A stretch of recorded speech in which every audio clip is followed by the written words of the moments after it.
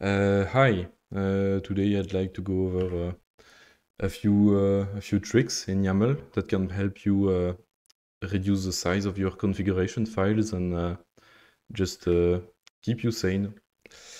So here you can see I have a very simple YAML file which just has a key hello and a key YAML and some text in it. And you can see that on the side on the window on the side, I have a command line that parses that file and outputs what a program might see when it parses it. So here you can see that we get hello and what we expect. So the first thing I'd like to go over are inline dict and lists. You probably know that you can have a dictionary like that, but you can also have a list with the minus sign. And you can there is actually a shorter syntax for like small lists sometimes or small dictionary. It's useful. So you can write it like this, for example, where this will be the same. It will still be a list as before. Oops. Yeah, same thing. And you can do that same thing for dictionaries, where it's like a pretty similar syntax, where you just put curly braces and still the dots. And again, it's the same result. That's a small one, but it can save space. Next, I'd like to cover multiline strings. So yeah, a weird way to do multiline strings would be to like have a escaped character in there, which I don't know if that even works. I never did it. Yeah, that doesn't even work. I guess you could put it in quotes. Does that work? Yeah, that does work. Okay, and then you could do something like this. Yeah, that works, but it's not pretty at all, and so you can make it much nicer. So the way you do that is you put a pipe just after the colon, and then you just write your text on multiple lines. Up like this, let's say.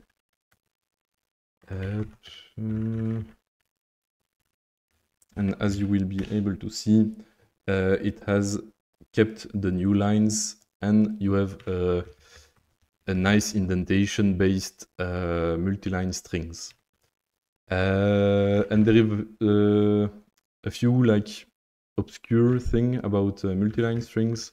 One of them is you can, instead of a pipe character, you can have a I don't know, a greater than character like this, and this will actually still allow you to do this syntax, but it will actually concatenate them on one line. So I can show that, and as you can see, it removed all the new line character and replaced them with spaces. This is very useful if you have, for example, a very long command like load file something very long dot bin, and then a URL that is also very long, and yeah, because a command you cannot have new space in it, but you can have space, and that way you can put it on multiple lines and it looks clean, and but yeah, you're still able to execute it. So let's go back to this. Like there is a few minor details about multi-line strings, which are so in that it will that way it will still keep a new line at the very end. But if you do a minus sign, it will remove that new line at the end. And yeah, same thing for the pipe. If you have a pipe like this, it will add a new line at the end. And if you have a minus after the pipe, it will remove, it will keep the new lines in between the real lines, but it will remove the last one. And there is a thing that I never use, but that exists, which is a plus, which here yeah, it will keep like all the new lines after. So here, for example, I have 2 empty lines here. If I remove them, it's the same, but like I can add like a bunch of empty new lines, and it will keep them. Never used it, but maybe it can be useful. Next, anchors. So that allows you to avoid to repeat yourself. So you can create a key called foo, and then let's say there is a bunch of like personal information, for example, name and then age, like this. And then in another key, you can actually you can declare an anchor like this with the ampersand and then a name. It doesn't have to be the same, but it's nice. I'd like to keep them the same as a key so that it's clear. And then here you can extend it with the multiply sign, like so. And so this will actually put name and age inside of hello. And yeah, as you can see, hello got the same keys as foo.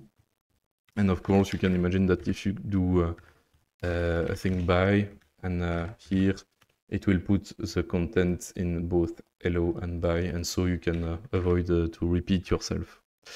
And that's a bit of a limited use case, because actually if you want to declare, like let's say I want to declare a test key here and have it of the value of 42 inside of hello, you can probably guess that, yeah, it doesn't work. But there is a way to make it work, which is a bit of a weird syntax, but it's YAML after all. So you can do this, which will this is a special key that says extend this anchor basically, and so that will actually merge foo and hello, so that hello contains test, but also the value of the anchors. And so if you do that, you can see that it has name and age, but also test. And a thing to note with that is that if let's say I also want to have a test here that is actually 24 instead of 42, it will actually keep the one that is already declared instead of overwriting it with the anchor. You can see it kept the 42 and not the 24. And that's actually quite a bit useful if you want to do some kinda inheritance in YAML. It can be useful. So yeah, that's about it for the few tricks in YAML that helped me. And that's like for YAML itself. Like I know that some parsers do some more fancy stuff, but that's like the basic stuff that you can reuse like everywhere that YAML is used. So now I'd like to go over a few caveats of YAML when you use it inside a configuration file, like for Gitlab CI or Docker Compose. So for example, for GitLab CI, each of the top level keys is actually a job. So you have a job and a script, and then like a few stuff ici here, and here that would be job number 2. But that means that those keys are actually interpreted as job names. And that means that if you want to do like the anchor thing I just spoke about, you cannot do that. You cannot create a variable foo that has an anchor on it, and then let's say there's a before script that gets I don't know, let's see host name like this. And if you want to do that, GitLab will complain, because it will think that foo is actually a job. But usually those programs allow you to like ignore the top level key in a way, so that if you put, for example, in GitLab CI, like it's program specific of course, but if you put a dot before the key, it will it will treat this as something it has to ignore. And so here you can actually reuse it, and GitLab won't complain that foo is a job. There is the same thing in Docker Compose, where Docker Compose you have services, and then you have I don't know, service A that has an image and whatever, and then I don't know, command ls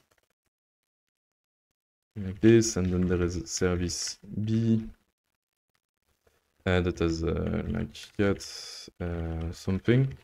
And here, if you would like to have again an anchor, like let's say you want a command configuration between all the services, and you want to do that as an anchor. For example, you want to do a restart always on all your jobs, and you want to also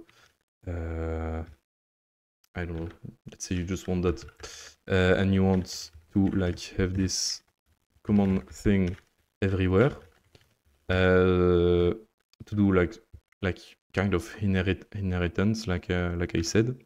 It won't work because it doesn't, like, services is a predefined like keyword that Docker Compose will search for, and so it will treat command as the same.